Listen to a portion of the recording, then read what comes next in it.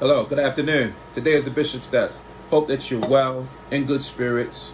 Pray that God is answering your prayers. Hope you're having a great day. Just want to encourage you, to tell you to continue to trust in the Lord and continue to seek God and to draw nigh unto Him, because God is able. God is able. God is able to make the difference in your life. I tell you, man, God is so good. God is so good. And you can't make it without Him. You cannot make it in this life without Him. I'm just hearing so many messages and getting so many messages from people, how people are going through and having to deal with the challenges of life. A lot of relationships are not being able to weather the storm. Marriages are breaking up. People are dividing, divorcing, and separating, and people just will not. They will not surrender unto the Lord and do it the Lord's way. Men will not turn to God and love God and let God teach them how to love their wives. Wives will not turn to God and learn how to submit to God, and then let God, Jesus, teach her how to submit unto her own husbands. And so, I tell you, I'm so grateful and I'm so glad that me and my wife decided to listen to the Holy Ghost, and we decided to do it God's way. It haven't been easy. It's even not easy now, but the Holy Ghost has kept us together. He has drawn us closer together. And we know without God, we would not have been able to make it 25 years, 26 years of marriage. And we still striving and pushing forward. We know that we would not have been able to raise our children, but God has allowed us to raise our children and to continue to teach them what a family looks like. And so I'm so grateful. I'm so grateful that God is allowing me and my wife to show our family what a family looks like. A father, I give God all the glory and the honor for teaching me how to show my sons what a father looks like. A father, he doesn't abandon his family. A father, he doesn't walk out on a wife. A father don't mistreat his wife in front of his children. He don't do those things. And so I'm glad that God spoke to my heart and taught me how to be a father and a husband, and how He has touched my wife and has humbled my wife and showed my wife how to be the best version of herself towards her husband, and how to be discreet before her sons and her children. And so you can do it with the Lord. But I'm going to tell you what has happened. Social media, it has destroyed so many families. Social media has robbed a lot of people of the knowledge that they were raised in, and the knowledge that their parents brought them up in, and it has robbed them. People sitting in there spending hours upon hours scrolling through social media, and then thinking that everything that they see is how their life should be. Husbands, they're on social media hooking up with women and cheating on their wives through the internet.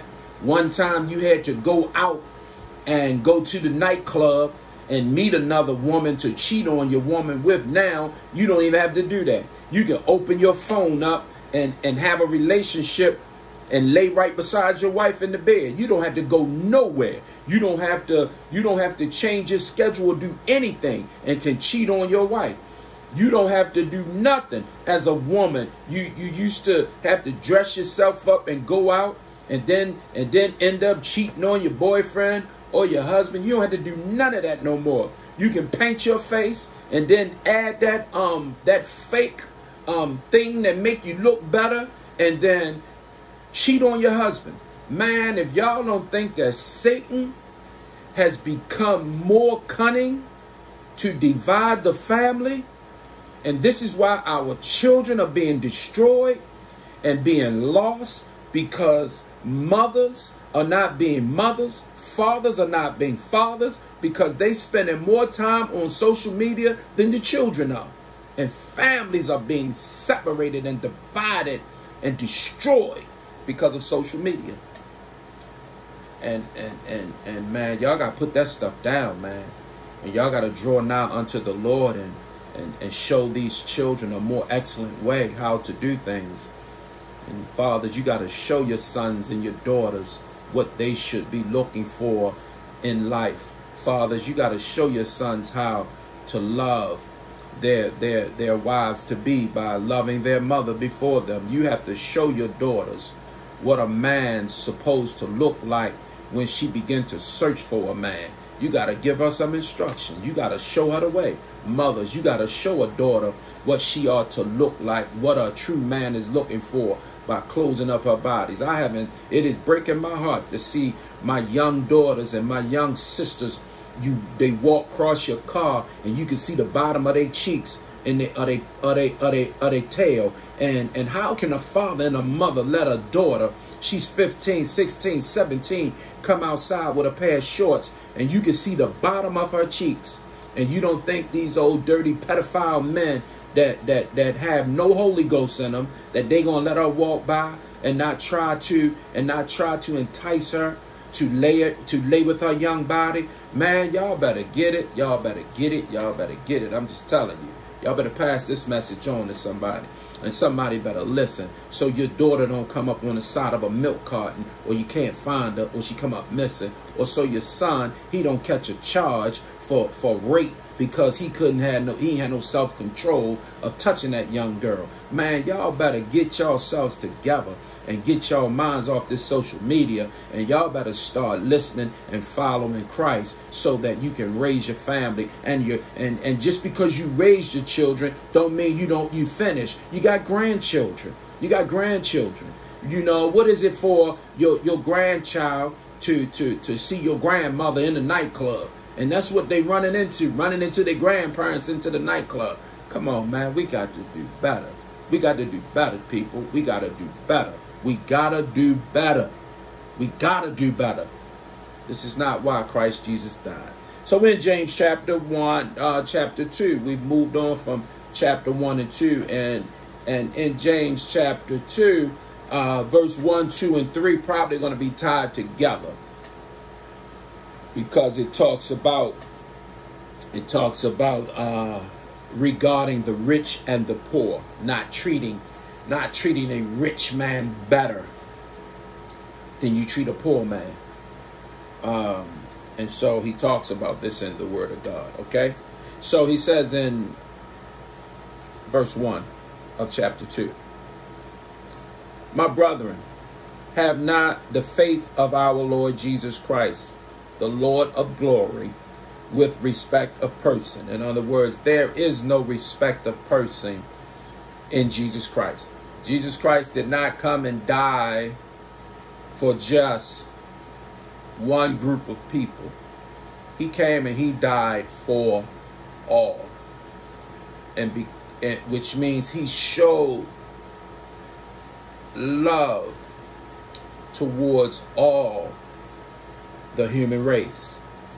And if you are a child of Christ, then that's the mentality or the heart you should have, to show love to all of human mankind. For if there come unto your assembly a man with a gold ring and godly apparel, and there come in also a poor man in vile raiment. So we talk about the church, the building.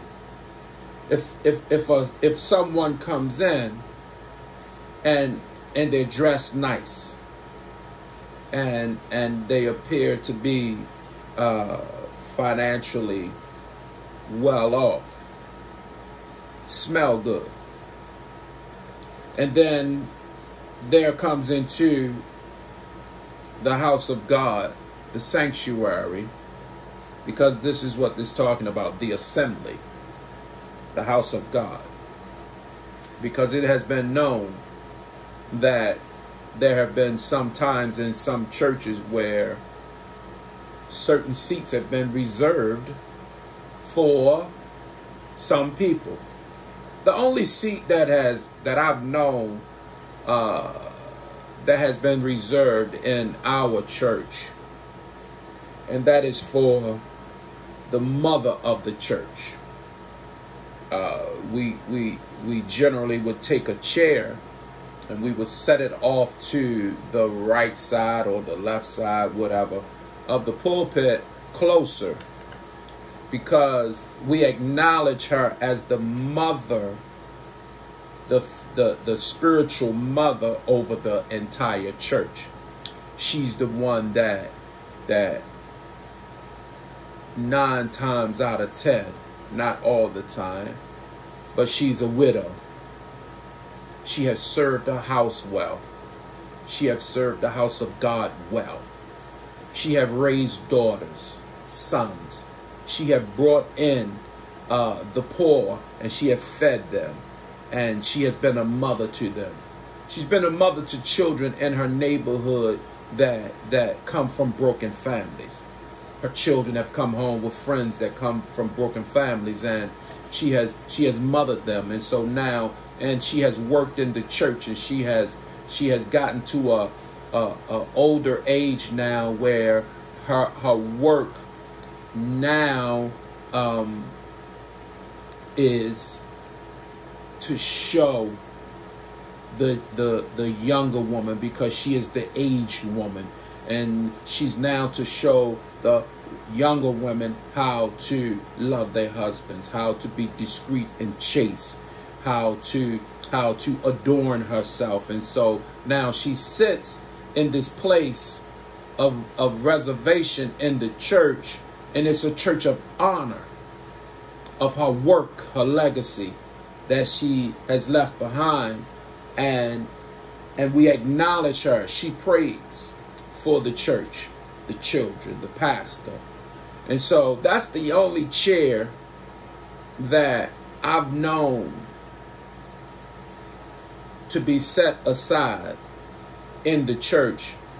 And I've never seen a chair where the father of the church is always the mother, because Jesus spoke to his mother when he was on the cross. And he said, "Woman, behold thy son." And he acknowledged her. He didn't acknowledge his father. He acknowledged his mother. And so that's the only chair in the church that I know that is reserved. Every other chair in the church should not be reserved just because a family may have put a donation and paid for the chair. The chair was dedicated to a family. Even though the chair was dedicated to a family, that dedication doesn't mean that nobody else should be able to sit in that chair. And so God is saying, if anybody come into your assembly, and he's rich, and one come in poor, the rich man shouldn't get the better seat. You shouldn't make the poor man stand until everybody is seated and then seat him, because he doesn't have the fine clothing, or you don't want him to sit beside somebody that has fine clothing and offend them, because now people will be offended if you set somebody beside them that is poor and don't smell good. Yeah, nobody wants to sit beside anyone that has or reek a strong body odor. And that's natural. But at the same time, that's some of us without Jesus. That's some of us without Jesus. And sometimes it's not always our body odor that reek a smell. Sometimes it's our personality that reek a smell and give off a bad odor.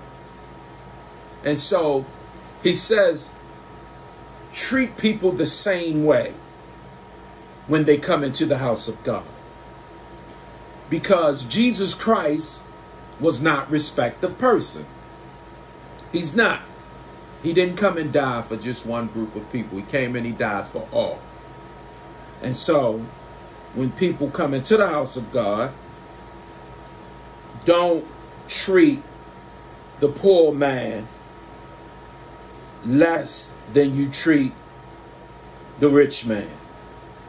He says in verse 3, and ye have respect to him that weareth the gay clothing, the nice clothing. You have respect of person to him. And say unto him, sit thou here in a good place. You put him in a good place. And he's done nothing really to earn to sit in that good place in the house of God. Nothing. He come every now and then. Okay, he sends his tithing and his offering.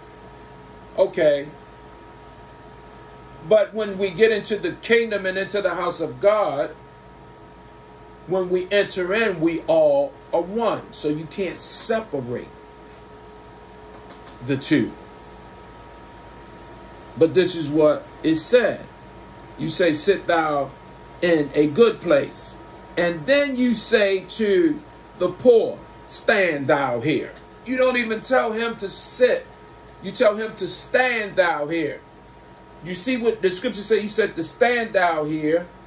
Or if there's somewhere else available for you to sit. But if it's not anywhere else available for you to sit, that's not going to offend them that are rich financially, but poor spiritually, you're going to tell them to stand. And then if a seat that's appropriate to your eyes come available, then you can sit there. Not in the house of God. Not at CCOC. Not in this church. I don't care who you are. I don't care who you are. We will never, ever treat anybody that is poor as if they're the least. Because we understand that the least is the greatest in the kingdom of God. What do I mean? The people that are poor and that have the least, God cares for them even the more because they don't have. The last shall be first, and the first shall be last. Everybody is one and the same in the house of God here at CCOC. Doesn't matter. If there's a seat available, we're going to sit. If I ever saw anything like that, I would be offended and I will call it out. Because everybody is somebody. Everybody is somebody. Doesn't matter your educational level. It doesn't matter your financial level. It doesn't matter what you have to wear. It doesn't matter that you had a mental breakdown and you maybe not wash and clean yourself like you once did, because the Spirit allows me to see that you've had a mental breakdown, that if you didn't have that mental breakdown, that you wouldn't be walking around with the same clothes on for days. But if I show you love and compassion, it just might be the very thing that helped you break through that mental breakdown. It's the lack of love and compassion that people show, that they don't show towards people, that causes people to remain in these broken places. But when we begin to show love to people that are in broken places, then it's the love of God that will heal the broken places. People.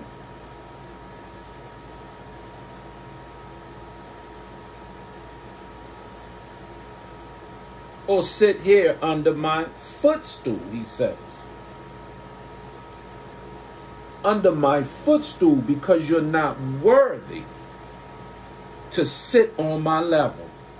You're not worthy to sit beside me. So sit under my footstool. That is a very proud spirit. That's a very proud spirit. And we know people that have a proud spirit, that the next move is they're going to fall. A proud spirit is the evidence of the fall to come, right? And so he says, and ye not then partial in yourselves, not being partial in yourselves, and are become judges of evil thoughts. Now, because you have taken this position of putting the poor last, you're judging a person within your thoughts. Because they're poor, you're saying within yourself they don't deserve. Who are you? Who am I to say what a person deserves or what they don't deserve? And this is the position that you're taking when you say that you can't sit here, you have to stand there, because I'm going to reserve that for the rich man, and I'm going to leave you here until something comes available when there's many seats available. Now you're judging the person within your own thoughts. And because you're judging them, what the Bible says your thoughts are, they're evil thoughts.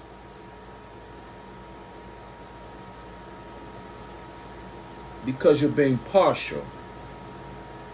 And we don't serve a partial God. We don't serve a partial Savior. He was complete in everything. He addressed everything. He says, and are ye not then partial in yourselves? And you become judge of evil thoughts. These thoughts within you are evil. And again, I know people don't want to sit by somebody. It may make them sick. That's fine. That's fine. But don't have those evil thoughts in you that says you don't want to sit there because they're less than you. I get it. You may not be able to sit near some people because of the way they smell. That's normal. I even would understand if you were sitting on a bus or if you were sitting on the subway and the person smelled kind of bad and you moved. I can understand that, because smell was just overwhelming. But don't let that be the reason why, because of your thoughts, because of what they look like and what they smell like. Don't let that be. Let it be all because it maybe made you sick, and that was the only reason why you moved. But how about this? How about before you move, if you're on a bus and you on a subway, how about before you move, you lean over and you give them $20 and say, hey, here, take this and let this help you along your way with maybe some of the things that you need to take care of yourself. How about that? How about that? Do that and then move. Acknowledge them and then move. Because acknowledgement goes a long way. Just acknowledging somebody, from a humble space, a meek space, acknowledging them that you understand that they're struggling and that they're going through, and it's nothing that you can do for them physically to change their situation, but I can give you all that I have to just help you along the way. That's godly. That's godly. Then he says, hearken, listen, my beloved brethren. Have not God chosen the poor of this world rich in faith? Those of us who don't have all the money that we would like to have, We become richer in faith because we have to trust in God to make a way for us. And so we become richer in our faith. A lot of us, we want to be rich. But a rich man declines in his faith because he don't need God anymore. He has everything. He don't need to press his way and pray unto God. He don't need to seek God for more because he has everything. So God has made the poor man rich in faith. So what would you rather have in this life? Rich faith or rich pockets? Some people are going to say both, but you can't have both. Can't have both.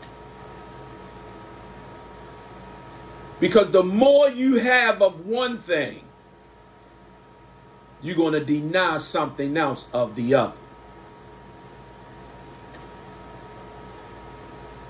The more you don't need, the more you gain, the more you obtain, the more you have, it decreases and make your needs less. So when your needs are less, you ask for less because you have more. But the less you have and the more you need, you always find yourself in a position of meekness to ask. So as long as you're before God asking, your faith is increasing in him. Because you know in order to ask him, to receive from him, you must be following him in his word. Yeah. Yeah. Yeah. Yeah. And so the Bible says, my beloved brethren, have not God chosen? He's chosen the poor. If you don't have a lot of money, God chose you. If you have just what you need to make it through and everything is all right in your life, God has chosen you. This is why the righteous man should be happy. Because he's chosen of God. Have God not chosen the poor of this world to be rich in faith?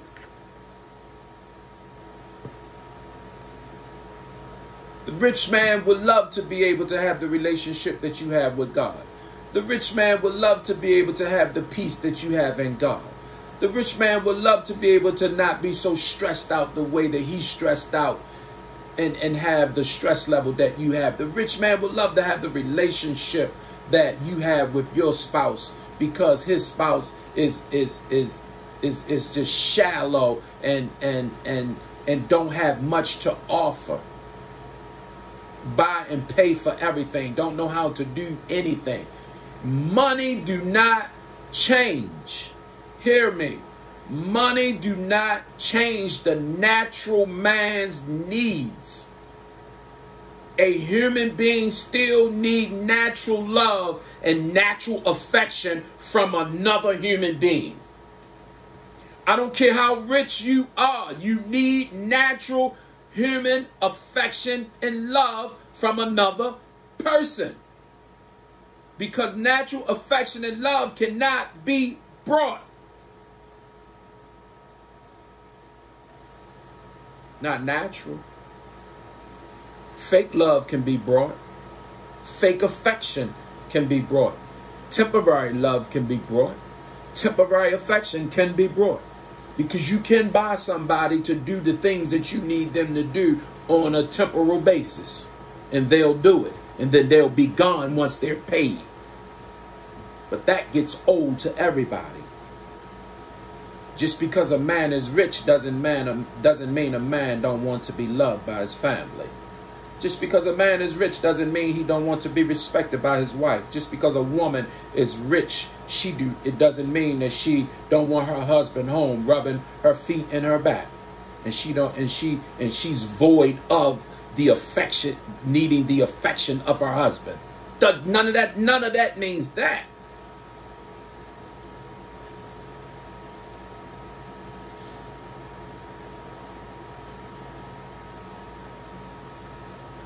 And so God has chosen the poor of this world to be rich in faith and heirs of the kingdom which he had promised to them that love him. Hey, Google, what's the definition of heirs? Heir is used as a noun to mean a person legally entitled to the property or rank of another on that person's death, similarly to successor and next in line. Do you want to hear heir used in an example? No. God has legally, through Christ Jesus, made us, the believer. He has made us heir of the kingdom of God. He has promised to us the kingdom of God. He has promised this to us. He has made us heir of the kingdom where he is, which he had promised to them that love him. We love God. Why? Because we obey his commandments. And because we love him, he has made us heir, the promise, the recipients of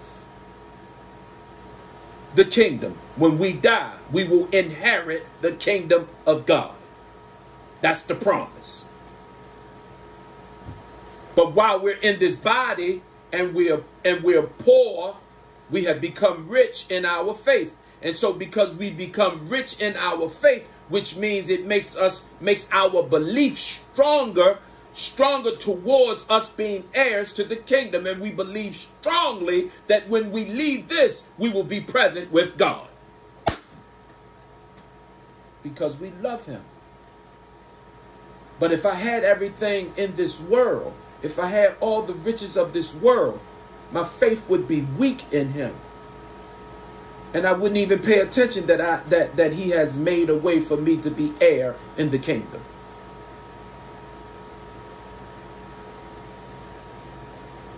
But ye have despised the poor. Some of us despise being poor. Some of us despise being poor, and some of us despise the poor. We look at the poor and say, I'll never want to be like that. Okay, I get it. Nobody wants to be homeless. No. Nobody wants to live outside. No. Nobody wants to be without food, clothing, nor shelter. No. But those that love God and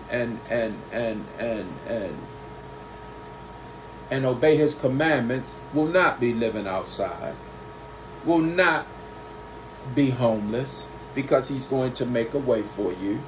He's going to make a way for you. But ye have despised the poor. You don't even want to be associated with the poor. But he made the poor rich in faith. And most of the time when we talk about poor people that are living outside and won't move inside, most of these people have lost their minds. A lot of them lost their mind. They fooled with witchcraft. They have been fooling with the witchcraft and that spirit of witchcraft that's in drugs. Because that spirit of witchcraft, it's in drugs. That is spirit of hallucinating, that spirit of feeling good outside of the norm. A lot of those people have lost their minds fooling with drugs and the spirits that's associated with drugs. There are spirits that's in drugs because they change the natural thought of your mind and say that it is okay for you to live like this. So we know that these are people that have been possessed by Satan. And so we call them poor people. But all of these people are not poor, because some of these people come from rich families. Some of these people that we see come from families that's richer than you. And you see them and you never know who they are. And if they got their minds together and went back home, they could live a normal life probably better than you. But we associate them with being poor. And they're not all poor. Maybe poor in spirit. But they've lost their mind. Losing your mind and being poor is two different things.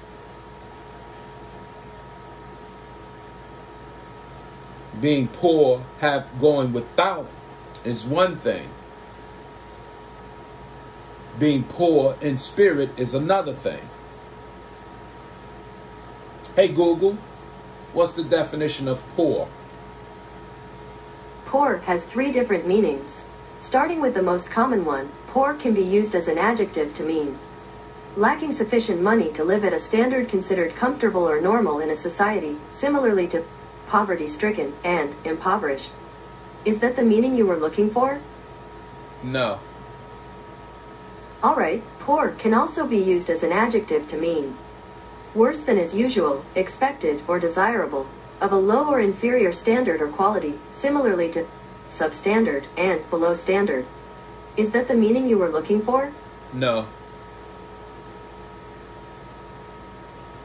Got it. Finally, poor can be used as an adjective to mean of a person considered to be deserving of pity or sympathy, as in, they inquired after poor Dorothy's broken hip. Do you want to hear a few synonyms for poor? No.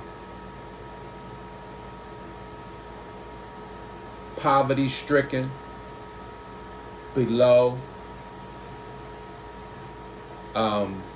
She said a lot. Living below, poverty-stricken, somebody to pity. And so God say, you despise these people. Do not rich men oppress you? The poor man does nothing to you. He doesn't look down on you. He doesn't judge you. He doesn't separate himself from you because you don't have. But a rich man, he'll oppress you. A rich man will cut off the way for you to get to him. He will even cut off the way for you even to become rich. He will even segregate himself to the point where he will make it where you're not able to stay around him. He will redline you and cause you to have to move out. He will gentrify you and cause you not to be able to stay and have to move. This is what the rich man will do. This is what the same man will do that you reserved the seat for him in the house of God and made the poor man stand up. The rich man will do that to you. But you want to be around the rich man. You want to be associated with the rich man, and you're poor. He'll oppress you.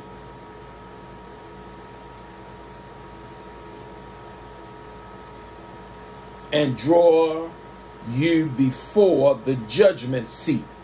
And he'll tell people this is why you shouldn't be around. He'll judge your economic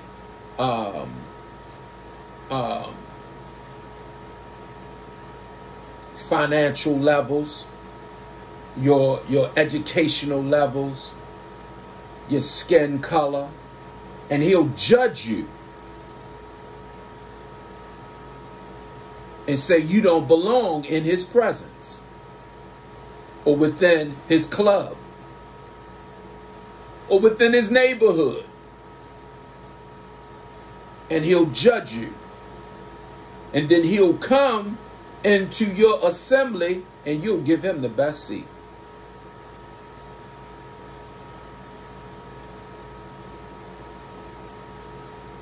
Do not they blaspheme the worthy name by the which ye are called, they blaspheme the worthy name, the name of Jesus, because we have been called by the name of Jesus, because they don't need him now. You going to church, you serving God, and you still poor. Who does that? That's what they'll say to you. Because it's not about the now. It's not about the now. It's about the eternal. Because the noun is temporary. The noun you can't control. The noun is controlled by God. The noun you can't stop. The noun is inevitable. The noun is going to end. But the eternal will be forever. The eternal is already created for you.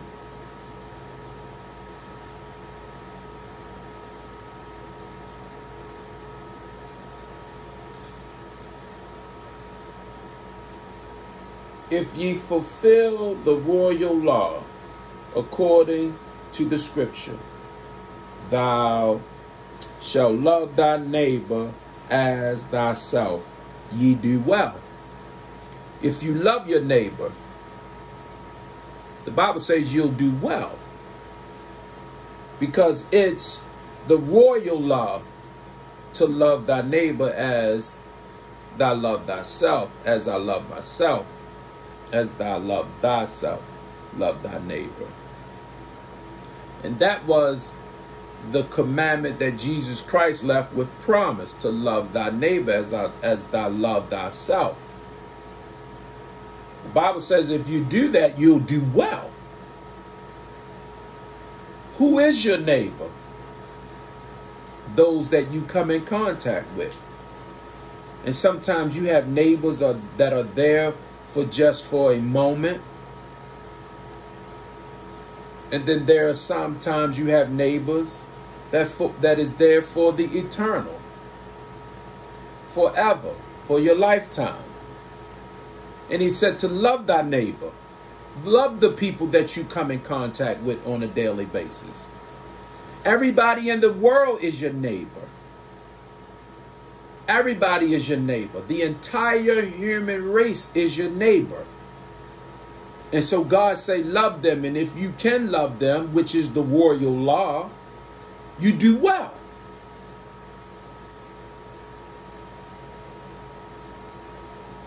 But if ye have respect to persons, ye commit sin. I'm going to stop right there. Because if you have respect of persons, you commit sin. If you treat one person better than the other, you're sinning. If you desire one person over another, you're sinning.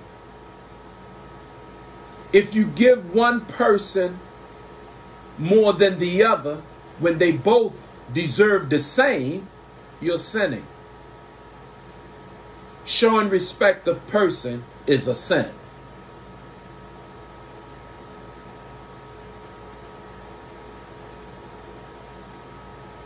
So we're going to go more into the sin of respect of person on next week.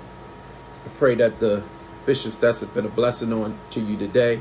And I pray that it has enlightened you and has turned on the light in your eyes not to be respect of person. And that God has chosen the poor man to be strong in his faith. God bless you. I love you. And this is the Bishop's Desk.